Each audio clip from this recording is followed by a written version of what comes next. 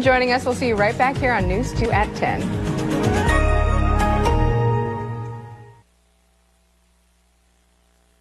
Good evening, I'm David Muir. Tonight on World News, strategy session. Just back from his first trip to Iraq, the new Secretary of Defense meets with President Bush. Amid reports top generals want more troops. Attention shoppers, your procrastination could actually pay off. Last-minute holiday deals and big savings.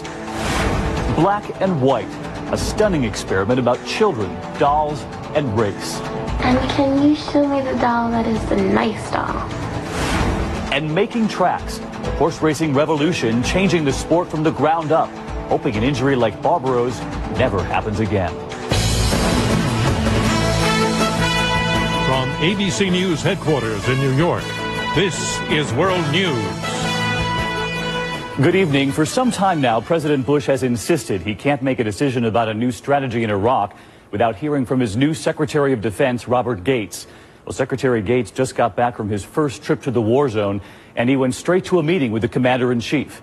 ABC's Jeff Morrell is at the White House tonight. Jeff, good evening.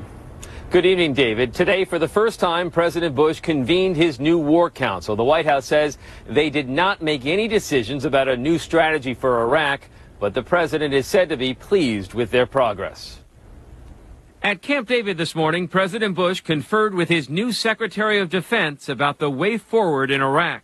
The one-hour meeting capped a whirlwind week for Robert Gates, who was sworn in Monday and left the next day for Baghdad, returning home last night. The White House revealed none of what the two men discussed, but Gates went to Iraq to see if a surge of up to 30,000 U.S. troops would stem the violence. Never mind all these generals. Soldiers told him they need more boots on the ground.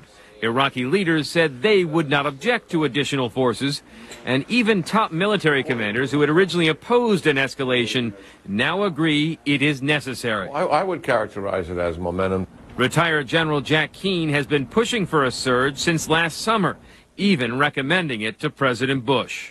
If we want to stop the level of violence, we have to force it to stop. How do you force it? You have to bring in more U.S. forces to help do it. That's the reality of it. With that change of heart by commanders in Baghdad, the path now seems clear for a troop surge, although polls show the American people are not on board. Just 17% favor more forces. But General Keane and many here at the White House believe the public will come around once they begin to see some real progress in Iraq, David. You know, Jeff, we know there was also movement at the UN Security Council today, passing sanctions against Iran for refusing to stop its nuclear program. Have we heard anything from the White House tonight? Interestingly, still no official reaction from the White House, and that may be, David, because they would have liked to seen even stiffer sanctions than the ones that were passed today. But it was hard enough getting Russia, which does a lot of business with Tehran, to go along with these restrictions. In fact, the president had to do some last-minute lobbying over the phone with President Putin just before this morning's vote. All right, ABC's Jeff Morrell at the White House tonight. Jeff, thanks very much. Talk of adding more troops to the 140,000 already in Iraq comes amid rising concerns that the military is already stretched to the limit. Last week, former chairman of the Joint Chiefs, Colin Powell, said the Army is broken. Tonight, ABC's Laura Marquez on what some say it will take to fix it.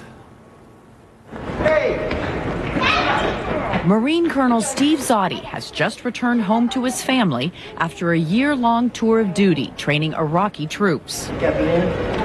More than two-thirds of the 175,000 active duty Marines have been through Iraq since the war began. Many 3, even 4 times. It's good in that we have a lot of experience now. It gets bad because human beings over time starts to wear on them. And their families. No one knows that better than Colonel Zoddy's wife, Priscilla, and their 3 daughters. He really misses birthdays and he misses all the holidays, and it feels like incomplete sometimes. Colonel Zoddy says something's got to give, either grow the reserves or grow the active duty forces, an idea that has now been embraced by the president. I'm inclined to believe that we need to increase in the permanent size of both the United States Army and the United States Marines. The Army's Chief of Staff, General Peter Schoomaker, advocates adding 30,000 more troops. But at 6,000 a year, that will take time. So it will have no impact on the surge of troops proposed for Iraq. A larger army also comes with a hefty price tag, for both soldiers and equipment. For every 10,000 troops, it costs an estimated $1.2 billion. You got to buy more guns. You got to buy more packs. You got to buy more boots. What's going on, man? How you doing? It will also take more recruiters. This year, all branches of the military met their recruitment goals, but it was in large part due to relaxed standards for age, health requirements, and criminal backgrounds. It is not an easy job to get somebody to sign up to go to war. General Nash says the best recruiting tool is a satisfied soldier, which is why it's important to give these troops much-needed downtime. You can? That's great. Colonel Zadi has 30 days at home with his family before he gets his next assignment. Laura Marquez, ABC News, Washington. In the Middle East tonight, there are rising hopes of a possible peace breakthrough. Israeli Prime Minister Ehud Olmert and Palestinian President Mahmoud Abbas met today in Jerusalem, the first high-level talks between the two sides in almost 2 years. Israel agreed to ease travel restrictions and release $100 million in frozen Palestinian funds. The two leaders agreed to meet again, but did not set a date. Back in this country, meanwhile, the tension at airports across the nation's midsection is finally beginning to ease a bit tonight. The bad weather is breaking up, the planes are finally getting off the ground, and those crowds of stranded people stuck in the terminal are starting to thin out. The problem now, though, is not having enough planes to get them where they want to go.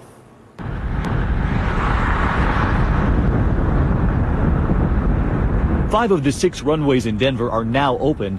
But between today's holiday travelers and those still stranded here, it is a mess inside the terminal. Terrible.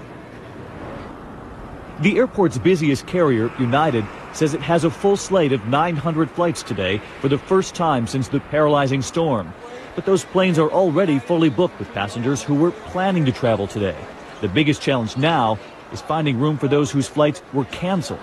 This mom is at her wit's end. Even with tickets, Adele Gilman is afraid the long lines will now keep her from her flight. I definitely don't want to spend 4 days in the airport with 3 kids. Sarah Bell, her husband and toddler aren't sure if they've left themselves enough time. So we just had no idea it was going to be like this. So I guess, I don't know what we're going to do if we don't get on. Brittany Westlake has been here since Wednesday. The only ticket she could get was for the day after Christmas. Now she's watching people originally booked for today fly out ahead of her. It's just really frustrating because now, these people aren't making it out, but we can't get back there to get on standby. You feel for those passengers. Airline officials have not been able to bring in extra planes, which means that passenger won't be the only one forced to wait to fly until after Christmas. The other holiday rush, of course, is shopping, and we are deep into the final hours of what's expected to be the busiest shopping day of the year. As ABC's Gigi Stone reports now, retailers are making one last push to make a deal. Retailers are biting their nails until the very end because shoppers this year are pushing it until the end. The consumer is waiting till the absolute last minute like we've never seen them before. Stores under pressure need a blockbuster weekend to meet profit targets. Sales are expected to go up 5%, less than stores were hoping. So they're pulling out all the stops, expanding hours, and ratcheting up discounts, trying to lure shoppers with doorbuster items. The prices are good.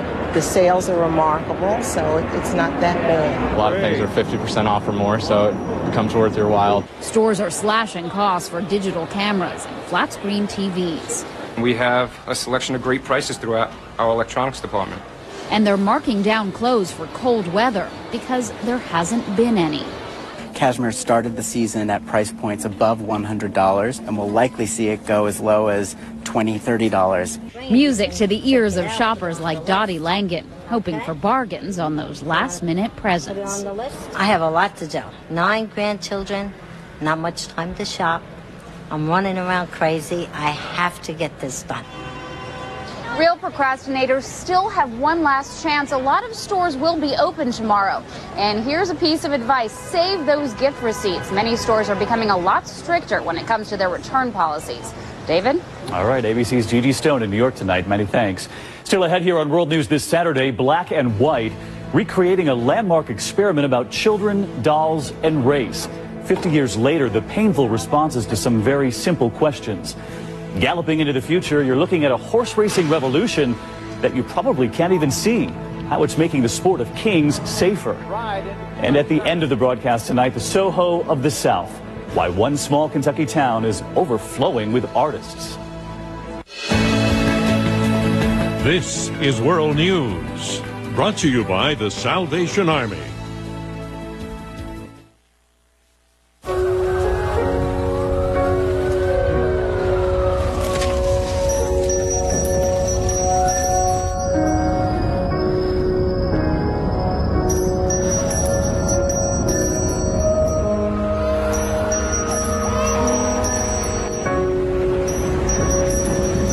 Wherever good can overcome, that is where your contributions to the Salvation Army go.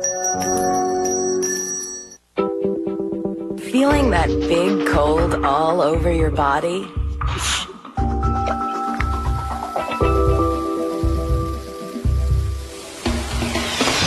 Immerse yourself in total cold relief with Alka-Seltzer Plus. Liquid medicine that speeds relief to every inch of you. For big relief fast. Alka-Seltzer Plus liquidates your big cold all over. Also available in liquid gel and new liquid. Mother Nature gave some animals warm winter coats, but others depend on Burlington Coat Factory for designer coats up to 60% off department store prices. And now with our new cash back policy, there's no reason to be left out in the cold. My legs felt weird. I knew that. The tingly and tightening sensations, the urge to get up and move that kept me from falling asleep. I just didn't know if it was restless leg syndrome or not. So I did a little research. I learned that RLS symptoms usually get worse in the evening or at night, just like mine. If this sounds familiar, do what I finally did. See your doctor. Science suggests vitamin D is a key to calcium absorption, which helps keep bones strong. New improved Caltrate has more vitamin D. Keep your bones strong to keep your body strong. New Caltrate, the key to strong bones. I got Buster when the kids moved out. He brings so much energy and joy to my life. I feel like a teenager again. I want to keep him as healthy as possible. A love this strong deserves high-quality nutrition. Iams Large Breed has more protein than the leading competitor and no fillers. Iams has everything dogs need and nothing they don't. For the healthiest he can be for life, a love like this deserves Iams. And now, Iams introduces a new line of healthy canned recipes your dog will love. Our Saturday Spotlight tonight focuses on a young filmmaker whose high school documentary has left audiences at film festivals across the country stunned and has reignited a powerful debate over race. The filmmaker's premise was simple. She would reconduct a social experiment first done more than 50 years ago. She wanted to know how much has changed, instead learning how much has not. At a young age, I already knew the standards for a girl like me. The documentary is just 8 minutes long, but the thoughtful debate that has followed has lasted far longer. Just 17 years old, Kiri Davis is an aspiring filmmaker. She had a vision for her high school film project after learning about a simple doll test used to help make the case for desegregation in the landmark case Brown versus Board of Education. In 1954, psychologist Kenneth Clark conducted the test, asking black children which doll they preferred, the black or the white. The vast majority chose the white. The findings were not surprising for the time. With her camera in hand, Kiri sat across from nearly 24 children in New York City.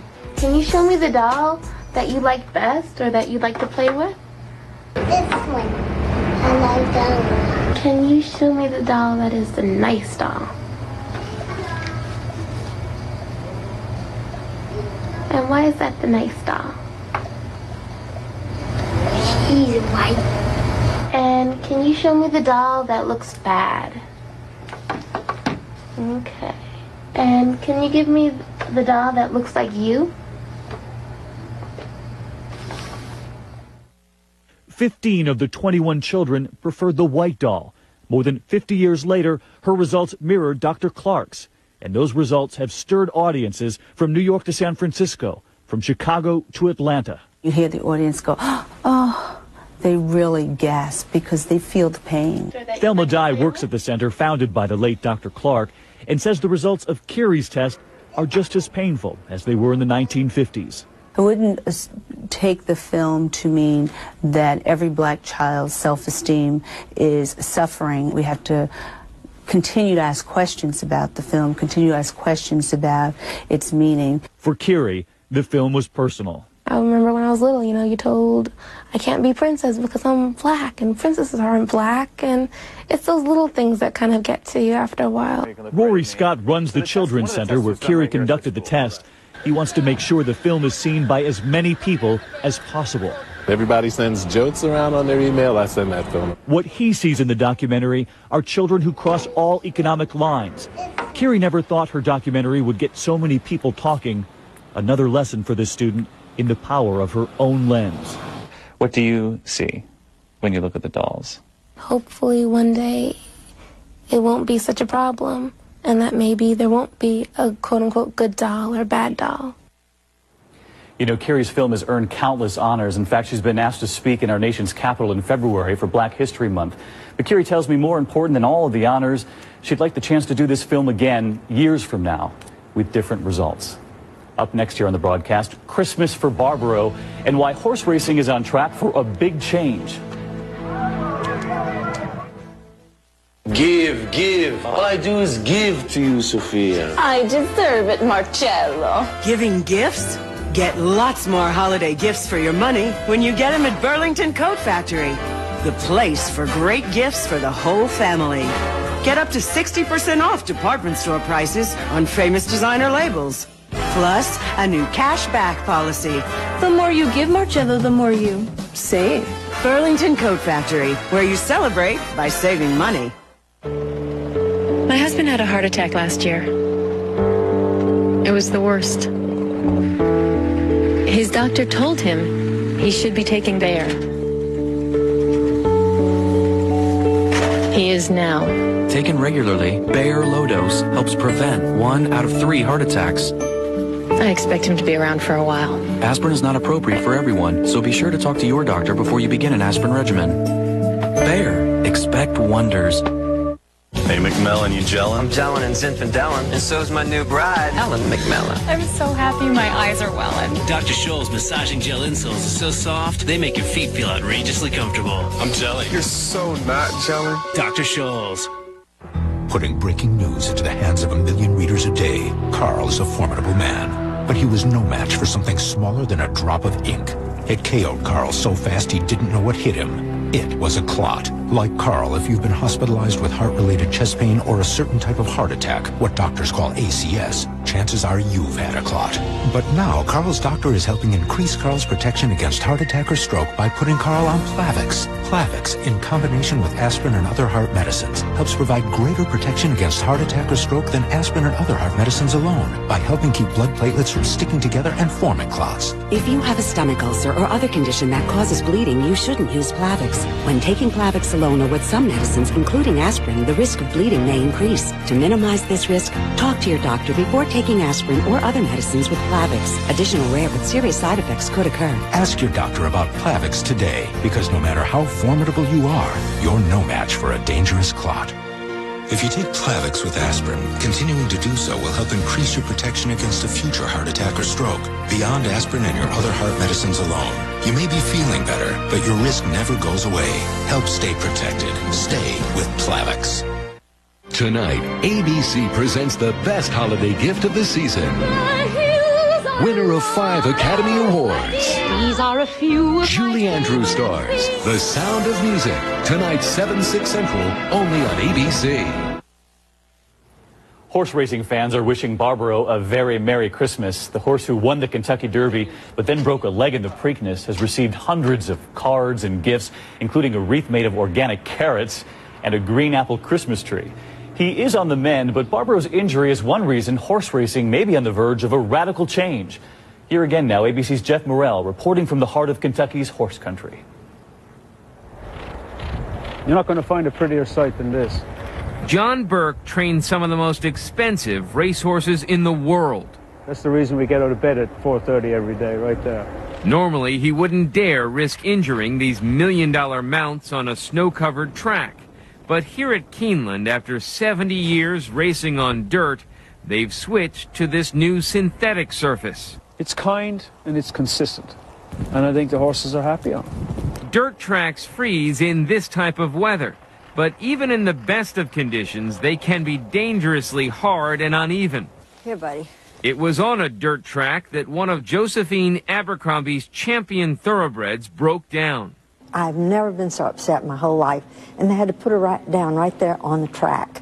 It was just horrifying. Barbro's being pulled up! Even non-race fans were horrified watching Kentucky Derby winner Barbro break his leg at the Preakness in May. This week, for the first time, we saw him without a cast and learned he may soon be leaving the hospital. But some believe Barbro would have been spared his near-fatal injury had he been racing on an artificial surface. He put his leg down wrong and then swiveled on it, and the dirt held it. This Polytrack would not. This Polytrack would give. Polytrack, one of 3 competing brands, is a mixture of sand, recycled rubber, and synthetic fibers, all coated in wax. That shock-absorbing surface has made racing at Kentucky's Turfway Park much safer. Turfway was the first track in North America to switch from dirt to this new synthetic surface, and the difference has been astounding. In the year before the switch, 24 horses suffered catastrophic injuries on the old dirt track. In the year since, only 3 have. Hammer off. A safer surface is also better for business. With less wear and tear on the horses, owners can race them more often. And no matter how bad the weather, tracks rarely close. However, race times are slower. Thank you. Bettors are having a hard time predicting performance on the new surface. There is no handicapping no more. You just pick numbers. And at $6 to $8 million per track, it is much more expensive than dirt. Compared with a horse which might have cost $9 million, and he goes out onto a track and breaks his leg, this is a cheap surface. Which is why last week Arlington Park outside Chicago began installing an artificial track. And all California tracks must do so by the end of next year. For trainer John Burke, this revolution in racing is long overdue. If a horse could talk, he'd say, hey, thanks. And what took you so long? Jeff Morrell, ABC News, Lexington, Kentucky. And as Jeff mentioned, support for the artificial tracks is growing. Laura Hillenbrand, author of Seabiscuit, says their time has come. And you can watch an interview with her on our website, abcnews.com. When we come back here, we'll take you to a small southern town big on art. I smoked for forever. I can't count how many times I tried quitting. I can't tell you the number of times I tried quitting. Yeah, I worried about my health, but even that didn't help me quit. I would start out strong, then my willpower would fade. Now I know. For me, smoking is more than a habit. Smoking is a nicotine addiction. That's why I found it so hard to quit. That's why it was so hard for me to quit. The good news? Proven medical advances have been made in understanding nicotine addiction. For more information on how to quit smoking and how support can help, visit mytimetoquit.com or call 1-866-239-8729. I didn't have to blame myself. I know what kept stopping me. For free information about a plan to quit smoking and to find out about a prescription treatment option, visit mytimetoquit.com or call 1-866-239-8729. Now I understand. I think about quitting in a whole different way. I knew it was my time to quit. I knew it was my time. I knew it was my time to quit. This time I did it. Visit mytimetoquit.com or call now. Hey, Judy. Got a cough and stuffy nose? This Robitussin will relieve them both. Hello? Gary, with the chest congestion, this Robitussin will help clear it right up. No matter what you've got, there's Robitussin relief with your name on it. The latest look in fiber is showing up everywhere. All-natural Benefiber, the first fiber supplement that's tasteless and dissolves completely, so you can put it in whatever foods you fancy, even water. Benefiber, the latest look in fiber. If you have a cold and high blood pressure, you should know that decongestants in these cold medicines can raise your blood pressure. So why take them? Take decongestant-free Corsedin HBP. Powerful cold relief that won't raise your blood pressure. Mother Nature gave some animals warm winter coats, but others depend on Burlington Coat Factory for designer coats up to 60% off department store prices. And now with our new cash back policy, there's no reason to be left out in the cold. You've been looking forward to a celebration this big all year. It's Red Lobster's Big Seafood Festival, a feast of new combinations of our biggest seafood. Indulge in rock lobster tail, king crab, and jumbo scampi. Only at Red Lobster. A bad sore throat. You want fast relief. The hospital strength relief of Cepacol lozenges. Cepacol numbs sore throat pain so fast, it's the #1 choice of hospitals. The pain is gone. Cepacol ends your sore throat emergency. Lakers, Heat, NBA Christmas Day on ABC. Kobe takes on Finals MVP Dwayne Wade in a game that's become a holiday tradition. Christmas Day, Lakers, Heat. Coverage begins at 2 Eastern on ABC. Sunday, the new UN Secretary General faces George in his first Sunday morning interview. And on Christmas Eve morning, George and Barbara Bush in a personal and emotional holiday interview. This Sunday, only on This Week. And finally from us tonight, when you think of cities that have produced great art, the names Paris, Rome, London, and New York all come to mind, but probably not Paducah. But it turns out this Kentucky town is undergoing something of a renaissance, with painters, potters, sculptors flocking in from all over the country. The question is, why? Tonight, ABC's Eric Hong has this portrait of the American landscape. At this Tony Manhattan gallery, the champagne-sipping patrons are buzzing about this drawing from artist Paul Lorenz. I loved it. It's so intricate. Lorenz doesn't hail from Paris, London, or New York, but from Paducah, Kentucky. Lives in where? That's right, Paducah. This riverside community, located a million miles from Pretense, has seen an influx of artists from every corner of America. Lorenz moved here from San Francisco. It just seems so wrong. Maybe this was right, you know? More than 70 artists live in Lowertown, a neighborhood once marred by poverty and vice. We had drug houses, and we had crime, and we had ladies of the evening walking the streets. But that started to change 6 years ago when the city launched a unique urban renewal project. Lured by unbeatable incentives, artists who had never before owned property began buying and remodeling Lowertown's once grand homes. Washington native Mark Palmer bought this eyesore for $1, and with a no-down payment, low-interest loan, transformed it into a palatial gallery and home. I don't even think you can get a cup of coffee anymore for $1 in D.C. In this blue-collar red state city, some culture clash was inevitable. It was hard to get people just to, open the door when the open sign was up. They just would peek over it. Paducah has been around since before the Civil War, and art has long been a part of the community. These intricate murals in the city's flood wall are a testament to that. But art has never been seen as something that could drive the economy. Until now. Lowertown's galleries are a bona fide draw. The city says every dollar it's invested has returned 14. We will run out of real estate in Lowertown long before we run out of people who want to come and relocate.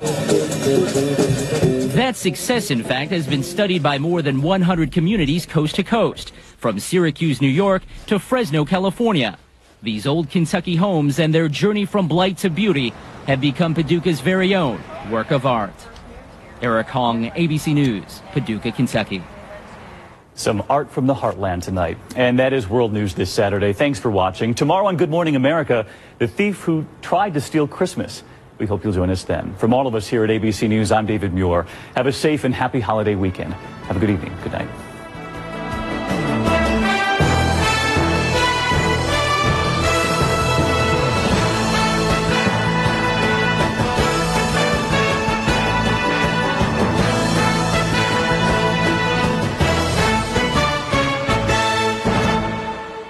Wednesday, what would you do if you saw someone this drunk? Get in, girls. About to drive, or saw a woman beating up a man? Dave, no! Prepare to be stunned as Primetime's cameras catch our true basic instincts on tape Wednesday at 10.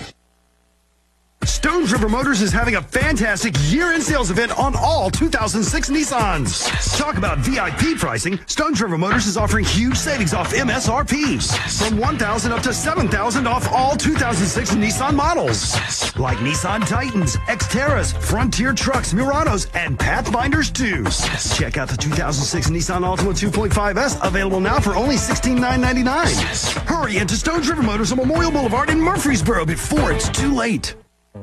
Like fine diamonds, we have sparkling facets in our lives. Promises, engagements, anniversaries. Service Jewelry and Repair makes those moments precious with a Journey collection starting at just $149 to $14.99. For all the facets in your life, make the moment and her smile sparkle with a gift that says, I love you. Service Jewelry and Repair. From our family to yours, have a happy holiday season.